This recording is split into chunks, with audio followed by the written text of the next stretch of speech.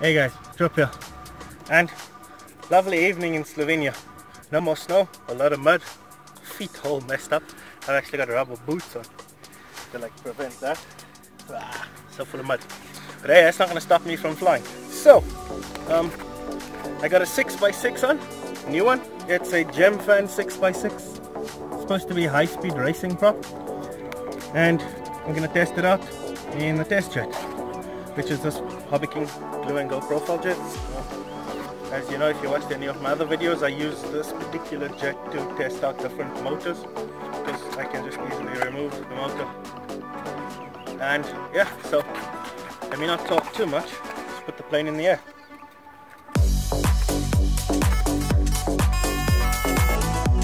Here we go.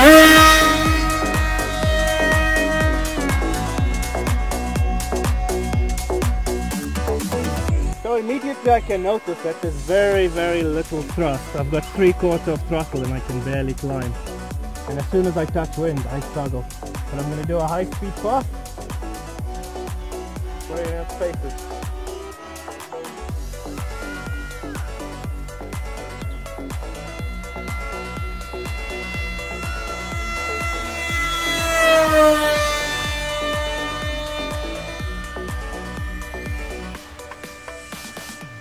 And I can notice immediately I've got very little thrust, and it gives me hardly any control of the control surface.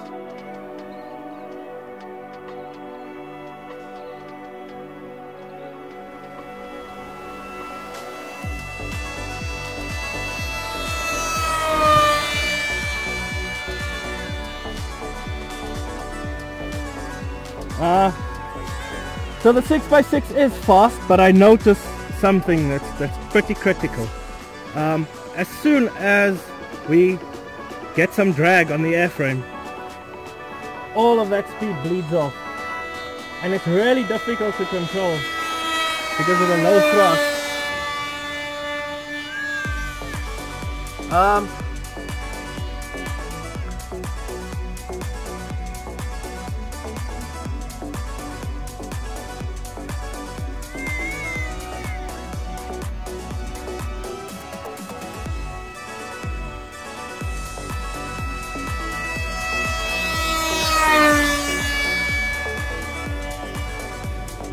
And back there we've got a full-scale glider that decided to join me. But yeah,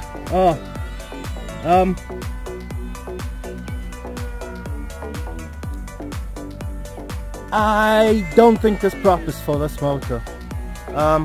It does have a bit of speed, but I think we need a motor that's got a lot higher kV. I don't think this 2200 is the best motor for this 6x6 prop. Let me just see how fast we got acceleration.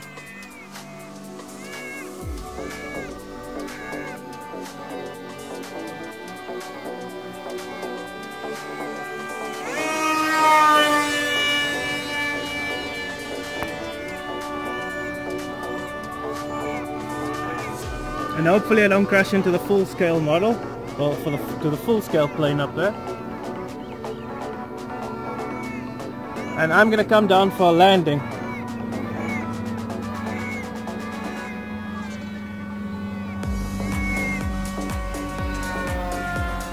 And I don't have much thrust, so the landing is gonna be pretty tricky.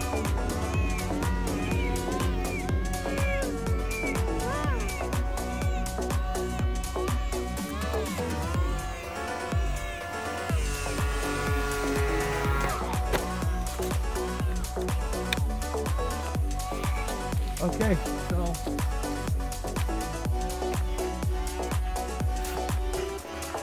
that was the 6x6 test. I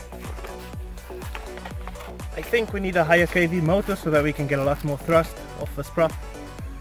It is fast, but it's fast temporarily. It's fast when you dive the plane down and there's absolutely zero resistance. But as soon as you come level, just coming level bleeds off half of the speed. There isn't even enough thrust at full throttle on the 2200 kV to go vertical. and I can go vertical on a 6 by 5.5, and I can go vertical on a 6 by 4.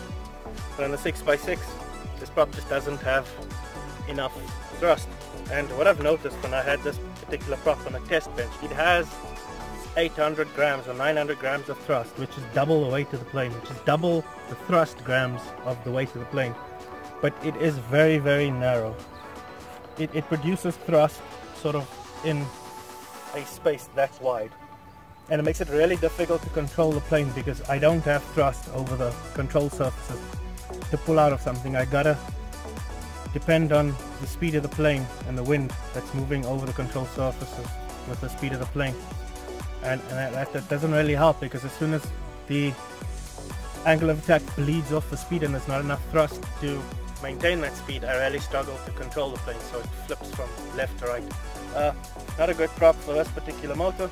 I think this prop would do well on a 2400 or 2600 kV motor, if the motor can handle it. But yeah, that's the 6x6. Hey guys, thank you so much for watching, and I'd like you to do me a big favor. If you're gonna buy this motor or this prop, and I've said I don't recommend them together, but a 6x5 definitely does work very nicely. But if you're gonna buy this motor or this prop to slap it on a 2400 kV or 2600 kV, please use the links in my description. Those are affiliate links, and it's literally the only way I can afford to buy and test these motors.